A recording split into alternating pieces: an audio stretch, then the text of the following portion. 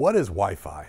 Wi-Fi is a wireless technology that allows devices to connect to the internet or other networks without the need for physical cables. It uses radio waves to transmit data between devices, similar to how a radio station broadcasts music, but it's two-way communication. So Wi-Fi is typically used, well, pretty much everywhere, but homes, offices, public spaces to provide internet access to smartphones, laptops, tablets, and other devices. A Wi-Fi network is created by a wireless router that's usually plugged into a network, but it sends out signals to nearby devices, allowing them, with security restrictions, but it allows them to connect and communicate with the router and therefore with each other.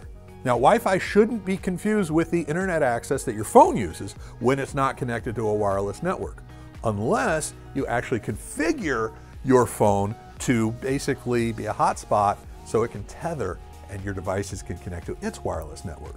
Yeah. So if you're using Wi-Fi, that device is connected to a network that's relatively nearby, probably in the same building as you. So to use Wi-Fi, your device, laptop, tablet, phone, must have a Wi-Fi adapter, which is usually built in. These days, it's a small chip that allows it to send and receive wireless signals.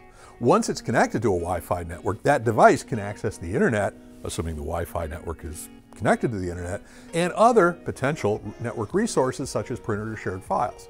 Most laptops, tablets, and mobile devices have Wi-Fi adapters built in. Wi-Fi networks are set up by administrators, often requiring passwords or other secure information to connect. If they don't require a password, they're often called open, unsecure, or free wireless networks. Many organizations will actually create two wireless networks using the same equipment. One, open free, that's for guests, and usually those are restricted so all they can do is go to the internet, whereas the other one is going to be more secured, requiring either password or other security requirements, and that's the network that they will allow employees or appropriate people to actually have access to local resources like printers and the like. But overall, Wi-Fi provides a convenient, nay, necessary and flexible way to connect devices to the internet and each other, if that's appropriate, without the need for physical cables.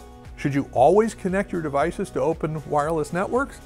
No, but that's a topic for another video. So if you have questions, and I think you do, make sure to leave them in the comments below and check out our other videos answering commonly asked questions.